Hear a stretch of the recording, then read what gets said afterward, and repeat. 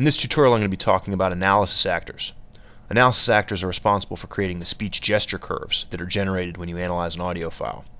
The default analysis actor will create curves for blink and eyebrow raise and curves for moving the head, squinting the eyes, and so forth. When you click on the Generate New Take with this analysis actor button, you're telling the analysis actor to give us a new interpretation of this particular animation. And you can zoom into a particular area, create a new take there, and that'll change that area locally without impacting the animation as a whole. You can change the analysis actor that's associated with a particular animation by going to the animation menu and then selecting the analysis actor. Now whenever you see this list of analysis actors, what you're seeing are the files that are located in the install directory analysis actors folder, or in the My Documents FaceFX Studio 2009 analysis actor folder. So if I were to say select the pitch and stress analysis actor and then generate a new take based on that, I'm going to get these three additional curves inserted for pitch, the rate of speech, and the stress. And you can see how these curves are varying across the course of an audio file. You could use these as part of an internal process to, let's say, have the rate of speech influence how wide the mouth is open when he's talking or something. This just goes to show you that analysis actors can create many different types of curves and behaviors, not just the default ones, the blinks and eyebrow raises. You can use them to create body gestures, for example.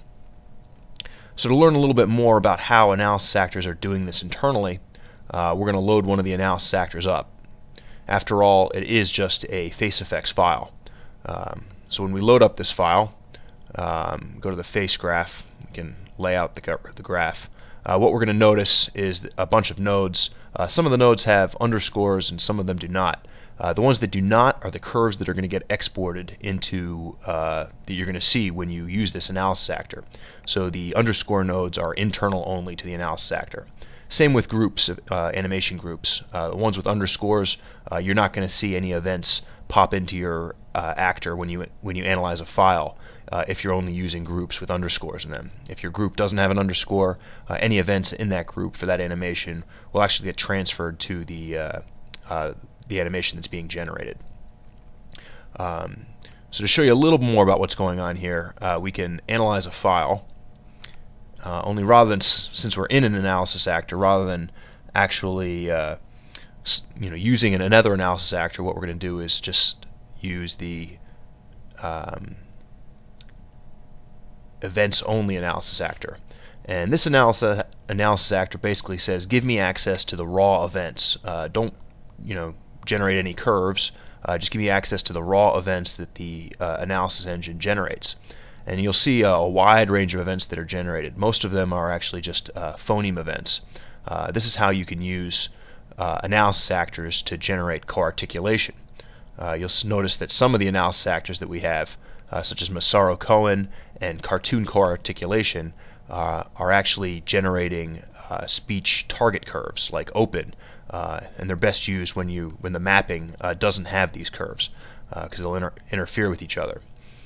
But in addition to the phoneme targets, you also have information on stresses and silences, and you can use these events by if your analysis actor, let's say, has the stress event group and it has the stress initial.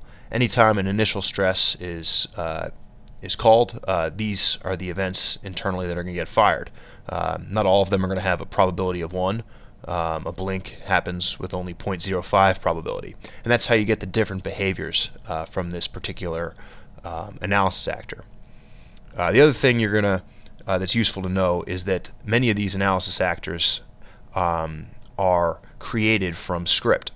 So if you look into the FaceFX Studio install directory in the scripts directory, you'll see that there's a gesturelib.py file that's used to create the analysis actors. Here it is here. Specifically, it creates the version 1.7x compatible analysis actor and the no negative keys. You can just set flags. And this will actually go through and create all of the animations and groups required to create these particular analysis actors. So that's a A brief overview of analysis actors. There's a lot of potential for creating a custom pipeline using this feature in FaceFX, but it does take some expertise with events to do it properly.